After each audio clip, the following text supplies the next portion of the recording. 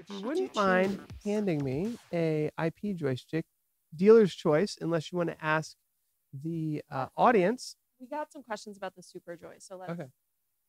So this is, I'm just like interested, actually thinking about this. So we've got this joystick we've been playing with for about a half hour here is a serial joystick. Mm-hmm. The joystick on the table, the PT Joy G4, is an IP joystick that could also be a serial joystick. So it's either or. So the PT Joy G4 is very versatile. Mike's got it there. And if you flip it around, Tess, you'll see on the back of this joystick, it also has, it not only does it have an IP connection, but it has a serial connection.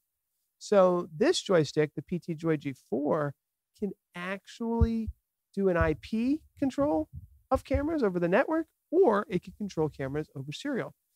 The Super Joy, being the super duper high-end one that it is, can do a mix of IP cameras and serial cameras. So it's cool kind of how we've got the whole family, in the house here. We've got our little brother, if you will. It's only $299 in the US, right? The serial only. The HC Joy G4. Then we've got the PT Joy G4, which is the middle child, the workhorse, $649. It can do serial or IP. Then we have Big Daddy, basically. And this one is, not only does it have serial, not only does it have IP.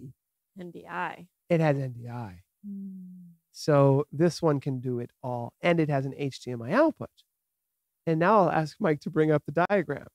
Just kidding. I'm just kidding. I know you don't have the Super Joy diagram handy. I'm joking. That's cruel. Anyway, so that's the comparison there. That is the comparison.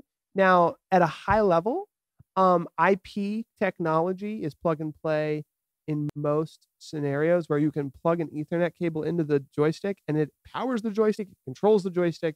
And in the case of the Super Joy, actually provides video that you can output via HDMI. So Ethernet is very powerful.